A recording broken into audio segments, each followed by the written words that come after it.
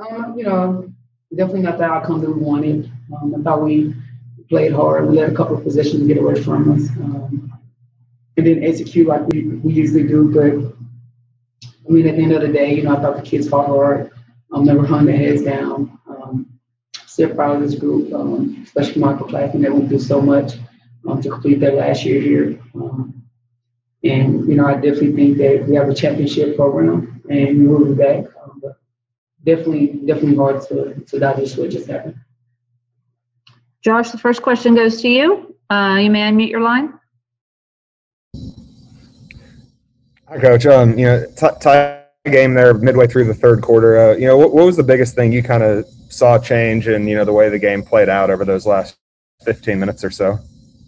Turnovers. I thought we turned over the ball in crucial situations and crucial moments. And it's hard when somebody's getting more possession than they score the basketball. So turnovers definitely affected us in that last stretch. Especially I think when we were right there, we got 5 stops and we had opportunity to go up when it was 30-30 and we turned the basketball over. So that's something that'll hunt me tonight. And Amber, for you, just talk a little bit about the resiliency of this team to get to this point. What has this told you about your teammates, and what does this do for the program moving forward? Just this experience. It just gives us fuel for next year. Each person in there is ready to get back out there and prepare for next year. We had a few shortcomings, but it's just going to fuel us for the next go around. And Faith, I know that you're a senior, but do you plan to come back for the one more season next year, or is that still undecided? Most definitely. We have unfinished business. We're in blank period, so I'll definitely be back. Just talk a little bit, elaborate on that. You talk about that unfinished business. How excited? I know it's early, but how excited are you to get back and try to get back to this podium and lifting up the trophy? Well, it's going to start from day one. We've always had a common goal to win a championship. We came up short this time, but, we have the upperclassmen that will be able to be leaders for our team to make sure that everybody buys in, even in the summer, even before the summer, all the way through the season. It's a whole process. So we're going to be ready to do that. Next question is from Brandon. Brandon, you may unmute your line. The second quarter in yesterday's game compared to the second quarter of today's game, it seemed like a sharp contrast. I thought that I think the first quarter was 17-14, and then the second quarter was 9-9 both ways. I think the biggest problem with that was, I was kind of playing without the rotation that I'm used to playing with because of foul trouble. And it's no hidden fact that, when you're kind of out of sync with rotations, you're getting the ball into people's hands that's usually not comfortable with the ball. But I thought that what we had to maintain. That's what was important to us to maintain. And that's what we talked about for going into the locker room, was maintaining and making sure that the third quarter was a lot better. Next question is from Hadari. Go ahead and unmute your line. Hadari Jones, Royal Department Meeting. Congratulations on the season, ladies. The first question is for all three of you, and then I'll follow up with Amber and Faith. So you got, again, a short period of time, y'all have improved every year, and then you come within points of clinching a bid into the NCAA.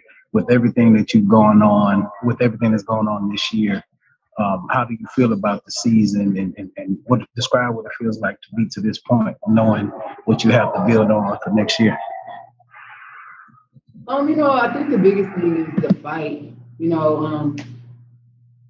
You're asking 18 to 21-year-olds to make so many sacrifices to not be college students. You're asking them to stay out of crowds. You're asking them to do a lot. So I think the sacrifice is the biggest thing that I'm working for, because it could have went any way. They could have wanted that college life way more than this basketball life.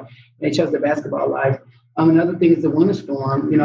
There was a time where, we didn't know who we were going to play with that going on, and they stayed positive with it.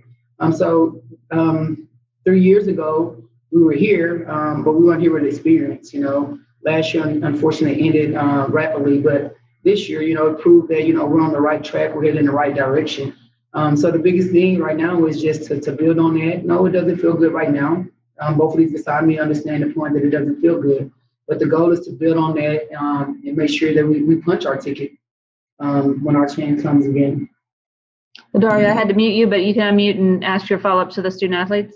Yes, ma'am. So, Faith, they kind of sped you up, and you guys missed a lot of baskets close. A lot of buckets close to the basket. What were the struggles as far as being able to adjust and settle down to make sure that those buckets count? I mean, those are just shots we have to hit around the basket, and I can't have those turnovers in crucial times. I felt like we handled the pressure very well. It's just at points in the game where we shouldn't have had turnovers, we had turnovers. So, I mean, it happens. We're learning from it, and, just trying to get better for the next time. We have time for one more question. Josh, I know you have one more. You may unmute your line.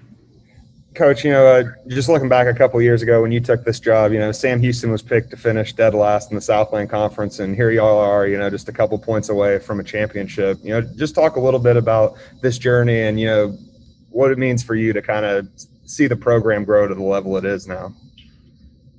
When I took the job, my vision was always to win a championship. I think I tried to set the standard from the day one when I was on campus. But it wasn't easy. Changing the culture is very hard. You have to get people to buy in. I just did in the locker room, Amber buying in, was crucial with her being a freshman and Faith coming from another institution and sitting down and buying into the program and just learning the system was crucial. I'm truly proud of, the foundation that was laid from 2 years ago. My biggest focus now is to make sure that we understand, what championship basketball is, what it looks like, how we get there.